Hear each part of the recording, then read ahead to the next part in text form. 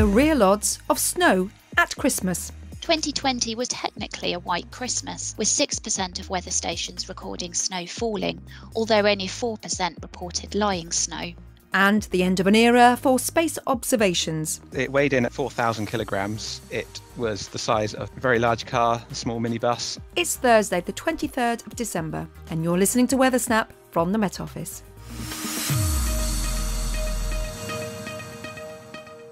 Hello, I'm Clare Nasir, and this is Weather Snap, an insider's guide to the week's weather headlines. Met-Top-A, Europe's first polar orbiting meteorological satellite, was taken out of service on the 30th of November. The pioneering craft has provided observations data for the Met Office and forecasters around the world for 15 years. To learn more about Met-Top-A's contribution to modern meteorology, I spoke to Tom Blackmore, manager of the Space Data Products and Systems team here at the Met Office. Met-Top-A was a polar orbiting satellite, which means it is sitting at an altitude of about 800 kilometres above the Earth's surface. It circles the Earth about 14 times every day, taking measurements of the Earth's atmosphere. So the information, obviously, we absorb every day here at the Met Office, and the launch itself comes with a bit of a story, doesn't it? These satellites are launched by basically strapping them to the top of an enormous rocket, which launches them into space. So, yes, there were 6 attempts to launch this one. When they put the satellite on top of the rocket, they then fuel the rocket ready for launch, and they've only got a certain number of hours. It's around 50 hours to make a launch attempt before they have to take the fuel out of the rocket again. In this case, due to weather and technical issues, in the first 3-day window, it wasn't launched, so they had to reschedule. The third day came along, and again, the weather wasn't very good. It was touch and go whether the launch would go ahead, but it was just about okay, despite lightning flashes going off in the background as it was launched. So it made it into space on the 6th attempt up into near-Earth orbit. I presume this is the sort of issue that we have nowadays as well. Nothing has really changed, but what has changed is that the resolution of these remote sensing tools, and really important, obviously, for weather. How many satellites would you say approximately are up in near space right now? Over 200 of these currently operational. We only use a very small number of these. A lot of them are very specific, taking very specific measurements, or research satellites. So in terms of satellites that are useful for operational meteorology, we're looking at around 20 satellites. And that's looking at not only storms and cloud and rain, but also sea surface temperature, I presume, and it can pick up all of that information as well, depending on what wavelength it's attuned to. Is that correct? Primary purpose of Met-Top-A was to provide atmospheric measurements, profiles of temperature and humidity for NWP models, but with that huge suite of instruments, there were many other measurements that could be taken. So we could monitor oceans and ice. You can infer surface winds from measurements from that satellite, atmospheric chemistry measurements, ozone amounts, and so on. How big is this satellite, this Met-Top-A? How big was it? It weighed in at roughly 4,000 kilograms, and it was the size of a very large car, a small minibus, if you can imagine that. How is it decommissioned and brought down from space? The satellite itself has some thrusters on it, which are used once the satellite ends its operational lifetime to reduce the orbit. So it's sitting at around 817 kilometers in orbit. It's reduced down to about 580 kilometers. And while they're doing this, they're performing some extra experiments and so on to provide information for future satellite instruments to help improve those. When it's in this orbit at 580 kilometers above the Earth's surface, it will then, over the next 25 years, gradually get pulled into the Earth's atmosphere where it will burn up. That will mean that there's no risk of it leaving any space junk in space that could potentially destroy other satellites. What replaced, or what is replacing Met-Top-A? There are 2 other satellites which are pretty much carbon copies of Met-Top-A, named Met-Top-B and C rather unoriginally, which are in space at the moment, still providing huge benefit to our weather forecasting.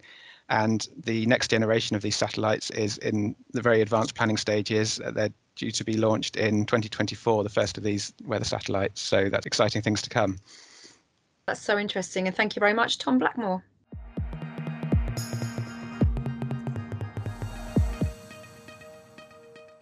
Well, down here on the ground, many will be anxiously searching the skies for the slightest indication of that hallowed phenomenon, Snow at Christmas. For weeks now, as every year it seems, TV newspapers, bookmakers and online chat rooms have worked themselves into a frenzy speculating about the odds of a white Christmas. But how realistic is a white Christmas? Here's Helen Roberts, and spoiler alert, it's not quite as high as some might hope.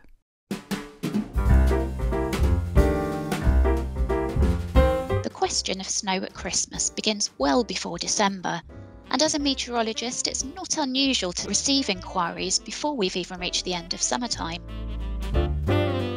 In reality, the UK is more likely to experience snow between January and March than December, with snow or sleet falling an average 3.9 days in December compared with 5.6 days in February.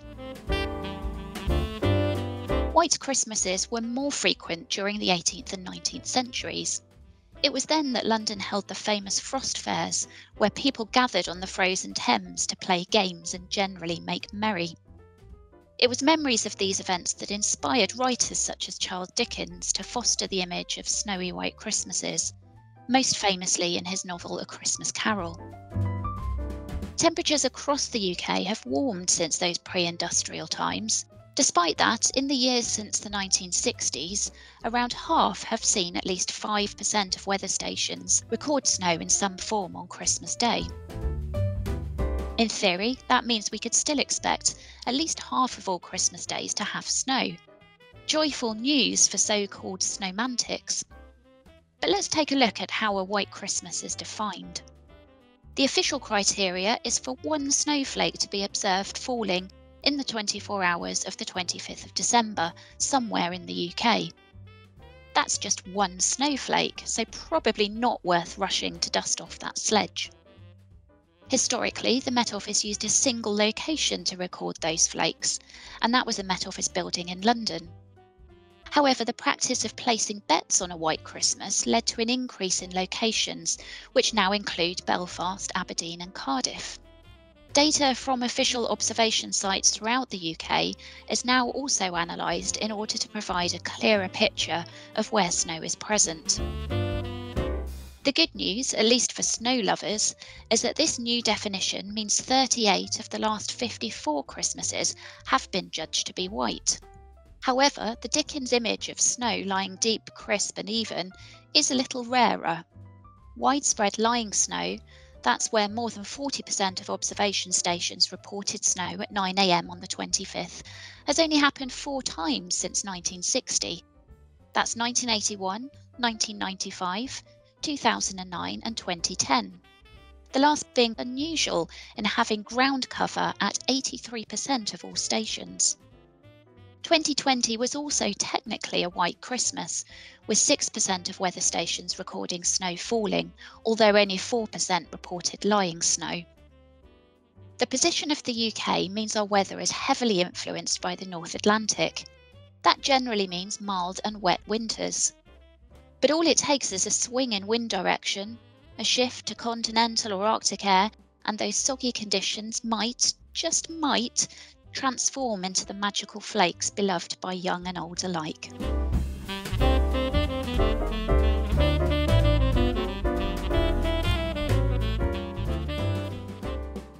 Well, with the details of how Christmas 2021 is looking weather-wise, here's Ada McGibbon with the outlook for the next few days. If you are longing for a white Christmas this year, well, all is not lost entirely. There will be some white stuff, but mainly you'd have to be over higher ground and across northern parts of the UK. In fact, Christmas Eve starts off fairly wintry in northern Scotland with the risk of disruptive snow above 300 or 400 metres. Watch out for that if you're travelling on some of the higher routes during Christmas Eve morning. Elsewhere, a lot of cloud cover to begin things on Christmas Eve, fairly damp over northern England, southern Scotland, Northern Ireland, with a lot of hill fog here and some low-level fog through the Midlands and into parts of Wales. Later in the day, a band of heavy rain and strong winds pushes into southwest England, Wales and then Northern Ireland, before eventually pushing northeastwards and stalling for Christmas Day itself across Northern Ireland, southern Scotland, northern England. And that sets up a three-way split for Christmas Day. It's going to be cold but bright across much of Scotland, and after a frosty start there'll be some sunshine here. Further south, across Northern Ireland, much of Northern England, into North Wales, parts of the Midlands and East Anglia, generally grey skies, some hill fog and some outbreaks of mostly light rain. The possibility, as that mixes with the colder air further north, that we'll see some flakes of snow, but mainly these will occur, I think, over the tops of the Pennines. Further south again, and it's much milder. Wales, southwest England, seeing spells of rain and showers and some heavy downpours at times as well. Those rain or showers push north, and again for Boxing Day, they'll stall through central parts of the country. So similar conditions yet again. And for Boxing Day itself, we're going to see cold but bright weather continue in the far north of Scotland. Fairly showery in the south of England and South Wales with mild air here. And in between, a lot of cloud, outbreaks of rain, and again the possibility of some flakes of snow, mainly over the hills. A lot of cloud cover on Bank Holiday Monday and rain or showers in many places, with the possibility again of some snow over the hills in the north. Thanks, Aidan. Before we go, Martin Bowles has last week's highs and lows. Here are the UK weather extremes for the week beginning 13th of December. The highest and lowest temperature were both measured on the same day, Sunday the 19th. Whitechurch in Dyfed, southwest Wales, reached 15.1 Celsius in the afternoon, and Braemar in Aberdeenshire, northeast Scotland, dropped to minus 9.1 Celsius in the early hours of the morning. The largest daily rainfall for the week was 37.2 millimetres at Kinlochew in Ross and Cromarty, Scotland, on Tuesday. On a day when much of England, Northern Ireland and Scotland were covered in thick cloud, Wales saw the best of the sunshine. On Saturday, 7.2 hours were measured at Aberdaron on the western tip of the Thin Peninsula. Thanks, Martin. Well, that's it for Weathersnap. On behalf of the podcast team here at the Met Office, we'd like to wish you all a very happy Christmas. I hope you can join us again when Weathersnap returns in the new year. But for now, I'm Clare Nasir, editor is Adrian Holloway, and thanks for listening.